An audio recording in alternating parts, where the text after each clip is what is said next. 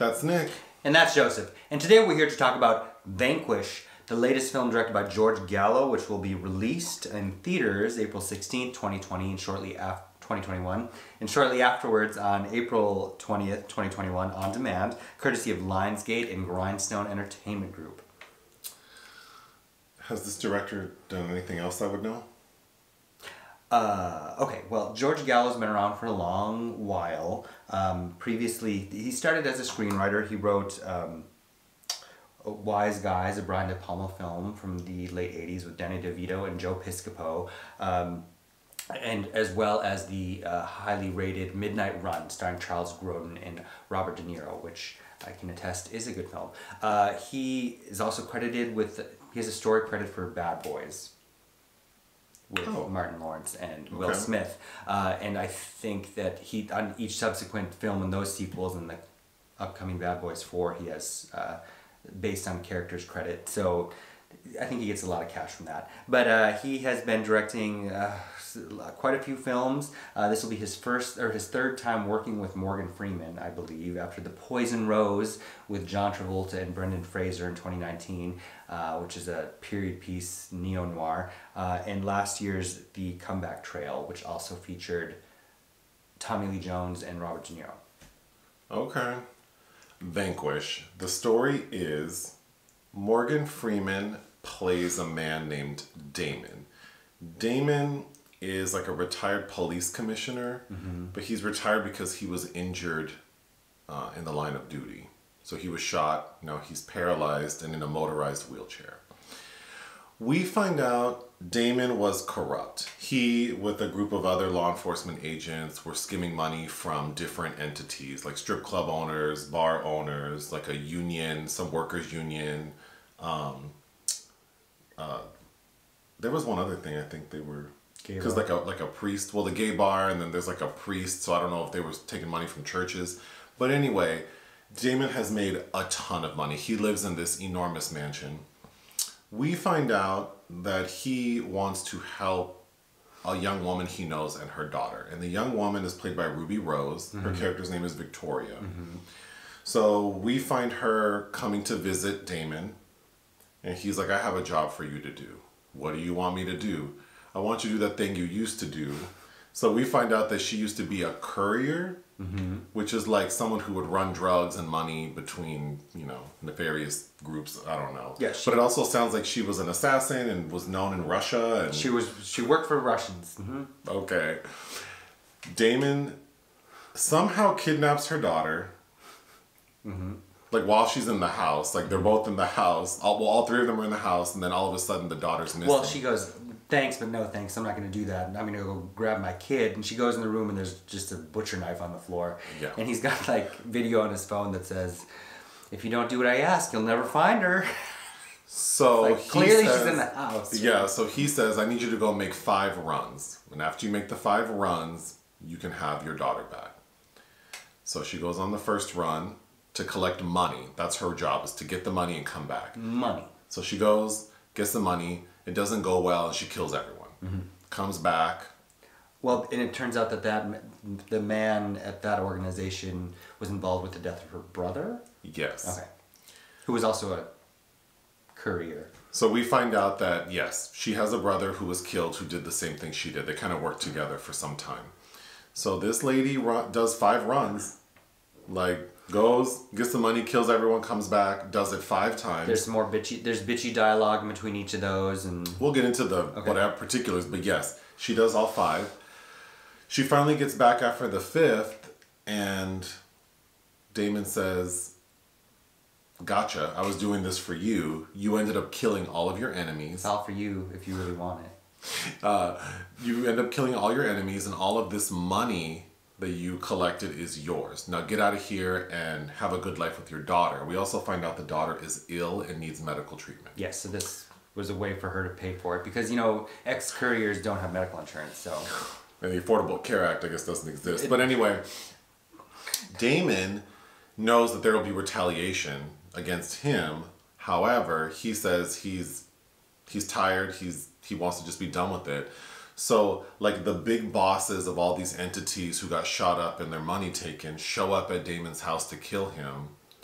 and they all come into the foyer, and Damon's looking down at them, and he ignites, or what do you call it, detonates a bomb, and blows up the entire... It's like a palatial estate, and it appears that like everything blows up, like the land, everything. The end. This movie was some bullshit. It was some bullshit. I am shocked at how outrageously... I'm not. There's a whole market for that. So I think what's shocking is that Morgan Freeman's in it. Yeah. Yeah. The trailer made me nervous, but I thought Morgan Freeman's not going to be in a movie that's this ridiculous, but he sure in the hell is. I'm convinced he shot all of his scenes in like 4 hours. I'm sure he did. Yeah. Because all he's doing is sitting in this wheelchair staring at a screen. Because he has this like video mic setup where he's wearing like the Janet Jackson starter pack, and then Victoria's wearing like a GoPro on her chest, so he's watching her. He sees through what she's seeing. Right. Yeah. Yes, he's seeing what she sees. So he's just sitting in his wheelchair. He probably has like all his dialogue could have fit on one page. He repeats himself a lot. Yeah, I mean, you know, he's also 84, but it's just, you know, the other recent things we've seen him in are Coming to America and Barb and Star Go to Vista Del Mar, which seems to be, you know... Those were effective uses of his, his... Very distinct popular voice, presence. Yes. Okay, I'm just going to run down my list really quickly. The intro to this film was long as hell. It was over 6 minutes of newspaper headlines of a young Morgan Freeman talking about the hero cop, the hero cop. The hero cop is wounded, the hero cop recovers. And really the only thing we get from this long-ass intro is that he was shot, and that's why he's in a wheelchair. Yes. That's it. I think, so Ruby Rose, I think, is very attractive, but that... You know how like you see certain people and you wonder like, why aren't you bigger? And then you see them in action, it's like, oh, that's why. Because she doesn't seem to have any like charisma. Uniqueness, nerve, or talent. I feel Ruby Rose is having somebody that's that out there and that queer is refreshing. And the rise of her career. But yeah, I think I've yet to see her in something where I'm like, oh, well... I skipped several seasons of Orange is the New Black, so I know she was on that. I don't. The Meg. But it's the Meg that I really know her from, which, not her fault, is a terrible movie. But her hair in that movie actually overshadowed what was also a bad performance. What I was gonna say about Ruby Rose though was I think she looks like if the drag queens Rosé and Gottmik had a baby.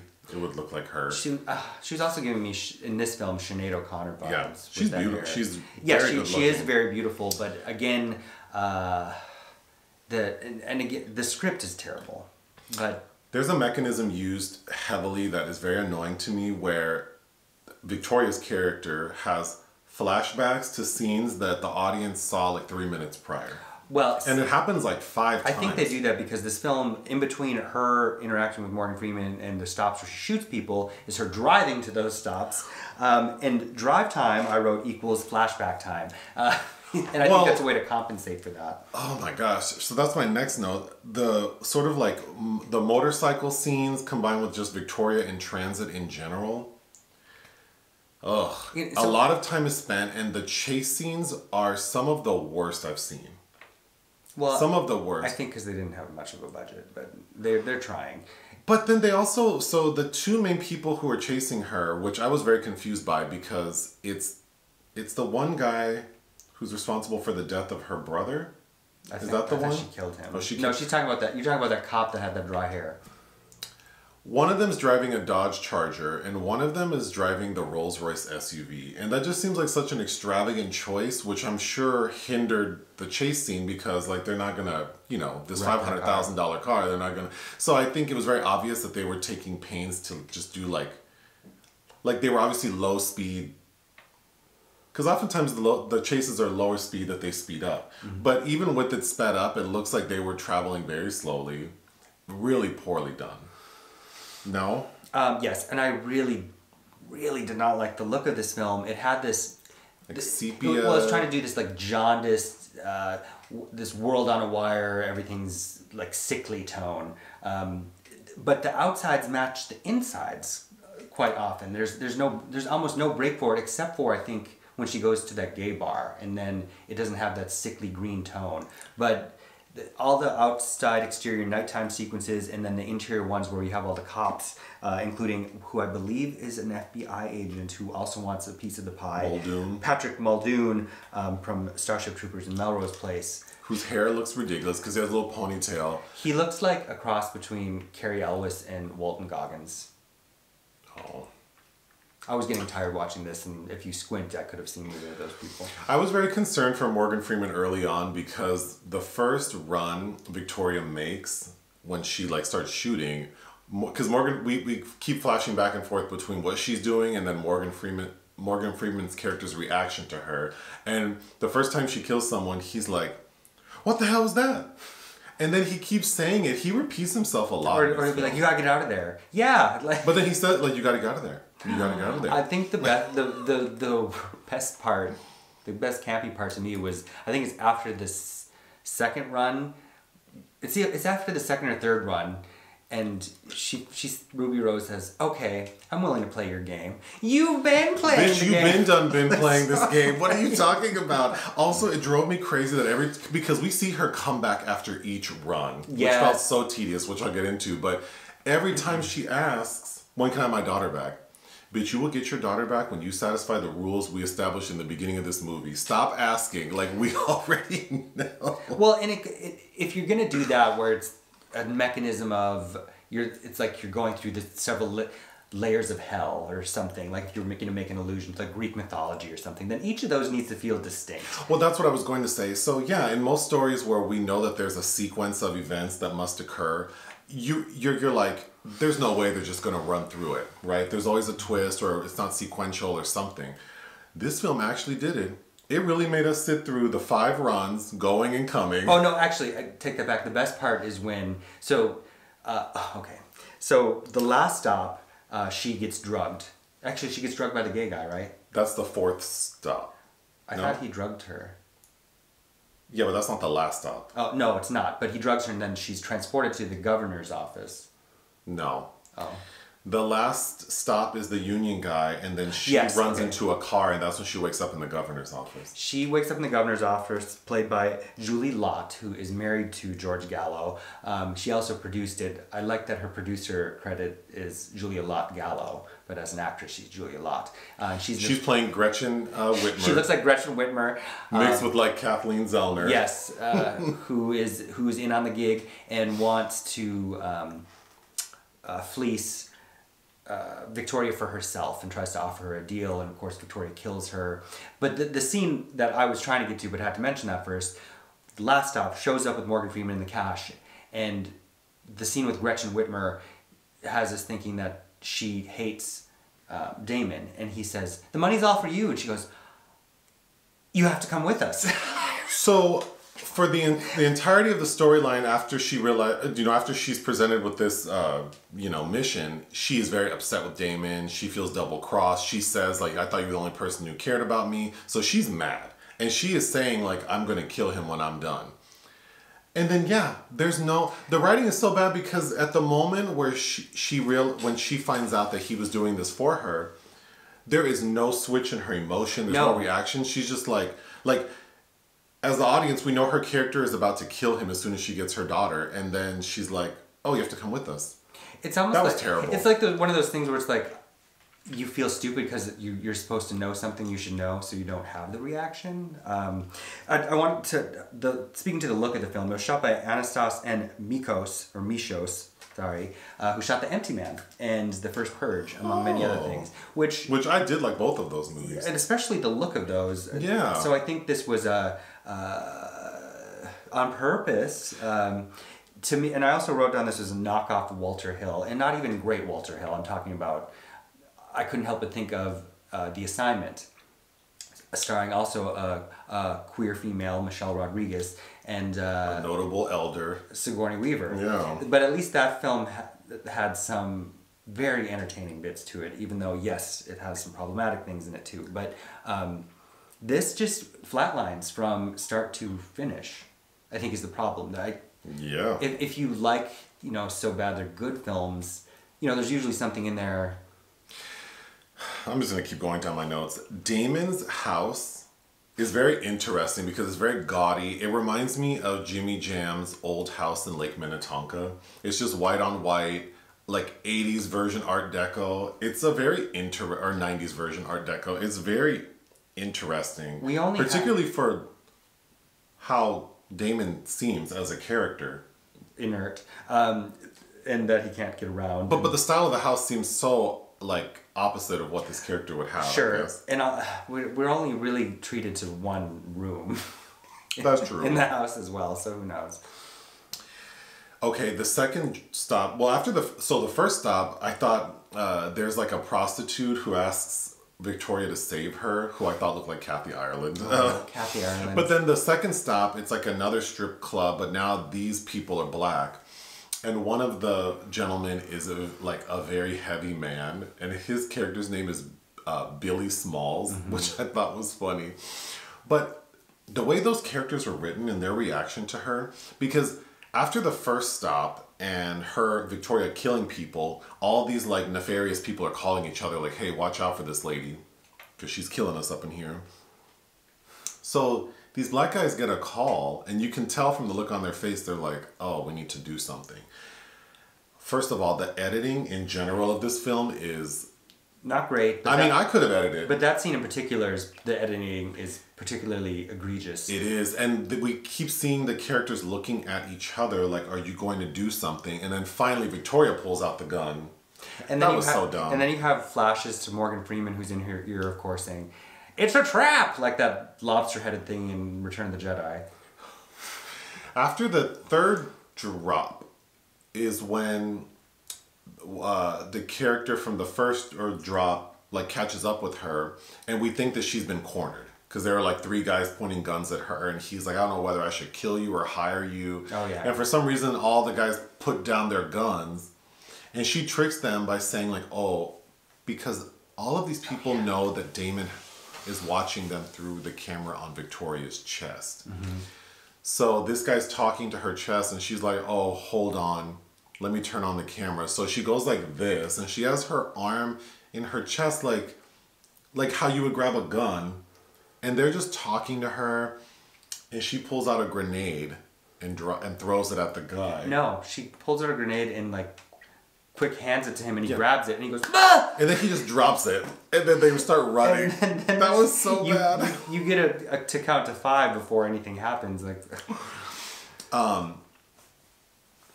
Again, the chase scenes are really, really poorly done. I think the most strange scene for me was her fourth drop with the gay guy, who I'm assuming owns a bunch of gay bars. The way this character is played is just like it's 1995. He drugs Victoria with something to maybe a... Oh yeah, he does drug her. He drugs her with her drink. So she's out of it, and of course Damon's character he's in her ear talking to her, saying don't pass out, stay alert. And he can see what's going on because of the camera, and we see that there's a pile of cocaine. So to counteract whatever sedative or hallucinogen this man drugged her with,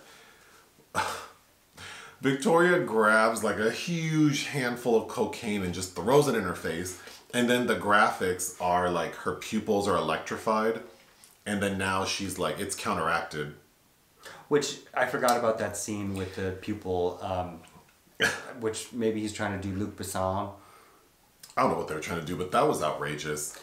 Then she's able to kill everyone like every other mission, drives back to the house again, and as she's talking to Damon, she has cocaine all over her face. I just thought that was so ridiculous. Wow. I wanted to comment on the poster too. Did you look at it? It's her with a bunch of guns and rifles that are shaped to look like wings. Oh, because she's freed. But it reminded me of the Proud Mary poster with Taraji. Ugh. Which the only good thing about the movie is the poster where her afro is made out of the guns.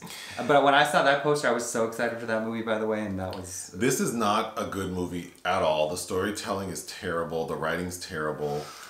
But this could have been interesting, but what really doesn't work for me is I don't understand Victoria's character was doing fine. She was under the radar. No one was bothering her. And if Damon cared so much for her, why wouldn't he just be like, let me sign you up for Obamacare. Let me buy you a little place in Puerto Vallarta. Yeah, he's got money. He has a lot of money. You can just go do better with your daughter. And then Damon says he's tired of what he's doing. And he ends up killing himself anyway. Well, wasn't it also to get vengeance on people that have wronged her? But, okay, yes. But then it's like, how did he know she was going to kill everyone? That's true too. So you put her in jeopardy with this little girl in your house, because the little girl, the daughter, is still in the house. She was never taken anywhere. She's like, and the little girl seems happy because when obvious, but yeah, when Victoria comes back, the girl's like in the indoor swimming pool having a gay old time. So I'm just confused, like the thought process for Damon's character as to why he thought this would be a good plan to get out of the game. He could have just killed himself, because also I don't get the sense that the corruption that we saw, he's trying to stop, and certainly his actions aren't going to stop it. No. You said that this was written in they tried to make this in 2014. No, I read that the script has been floating around by Samuel Bartlett in 2014, and it won some award actually at some other thing according to IMDb. Maybe tastes and styles have changed since then. I don't know. This just feels like a cheapy little action film that has some notable people. They got to be in it, and you know, Ruby Rose, for whatever reason, has been doing kind of a string of these. She had another film that came out just what month is it? Earlier in March. SAS something or other. Okay. You know, so and then. The Doorman with Jean Reno. So clearly there's a market for her and an audience for this. So maybe, you know, those people will like this film. What would you give this film? 0.5 out of 5. Like I find it very difficult to sit through. I was amused because it's not so bad it's good, but it's bad enough that it was fun, like making fun of it while we were watching it. Yeah, You need to make fun of watching it. I think if you know you're going to be talking about it or reviewing it, then of course there are notes to take about terrible moments. But I guess I would give it. I'd give it 0.5 out of 5. You can go higher if you want. It's not a good movie. It doesn't matter what I give it. It's not a good movie. A side note: someone asked what the tattoo on my arm is, so I don't know what they're talking about except my to-do list. Mm-hmm. I hope that's visible.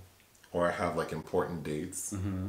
Or I have Janet Jackson's Rhythm Nation like affiliated tattoo. Mm-hmm. And that.